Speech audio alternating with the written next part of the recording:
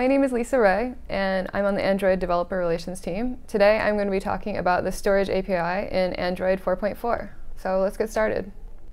Before KitKat, you may have seen or implemented something like this. You had action get content or action pick, and you declared one or more intent filters in an activity in your manifest. And this is what it looked like. You would pick one app and you would get one file back in your original application.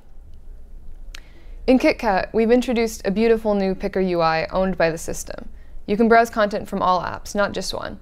You can see recent files across all apps, and you can search within an app. You can edit and save files in place, and it supports traditional file hierarchies, but it's flexible enough for tag-based cloud storage. And finally, it supports multiple user accounts, or transient routes, like a USB storage provider, where it should only show up when the drive is plugged in.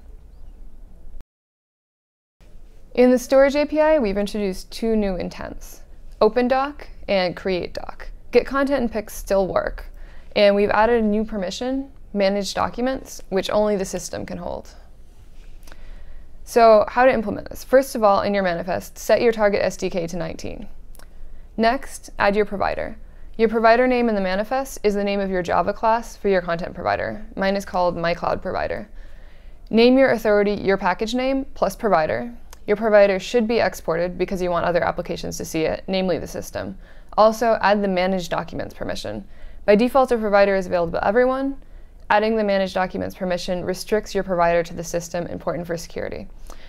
Also, we've added intent filters to providers. Make sure yours has the Documents Provider action so it shows up when the system searches for document providers. Here's a quick picture of the flow.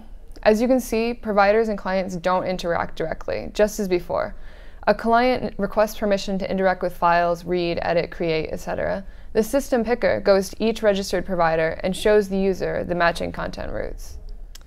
One more note before we get into the provider. Usually with content providers, you have to make your own contract document.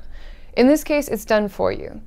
All the constants for fields you might return and a lot of other really useful methods are in the class Documents Contract.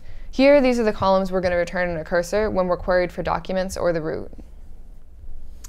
How you implement a provider, you must extend Documents Provider. It's an abstract class, and it has a minimum of 4 methods you must implement yourself.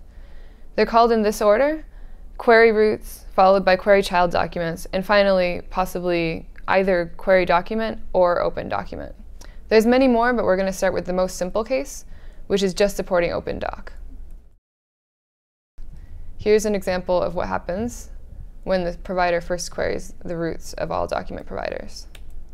The projection you see as an argument just represents the specific fields the caller wants to get back. Resolve root projection is a method that returns either those fields or the full projection if the caller passed in null. So here we're creating a new cursor and we're adding one row to it, one root, a top-level directory like gallery or drive. Most applications will have one root. You might have more than one in the case of, say, multiple user accounts. In that case, just add a second row to the cursor. The one thing that's not given here is get document ID for file. Your implementation is going to depend on how you structure your file storage. What's important is that every file, including directories, have exactly one unique ID. Other apps might hold on to this ID, and it's an explicit part of the contract that it won't change. Here's what shows up when you query children. This method gets called when you choose an application's root in the Picker UI. It gets the child documents of a directory. It can be called at every level in the file hierarchy, not just the root. This sample implementation is very simple. It makes a new cursor with the requested columns, and then it adds information about every immediate child in the parent directory to the cursor. Include file is very similar to what we just saw for the root. It adds the file's display name, MIME type, size, and so forth. A child can be an image, another directory, any type of file.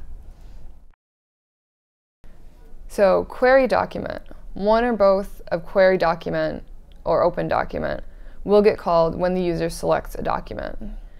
Query document returns the same information that was passed in query child documents, but just that specific file, just the one of them. Open document returns a parcel file descriptor, which another application can use to stream data.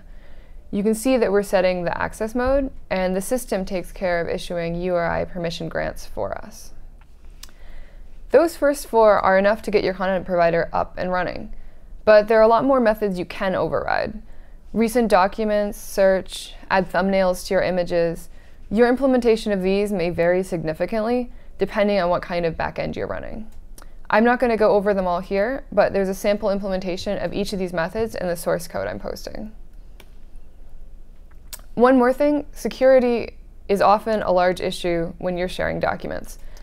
Suppose you're a password-protected cloud storage service, and you want to make sure the user is logged in before you start sharing their files. I'm assuming you have some existing method of authenticating the user. If not, I recommend Google+ integration.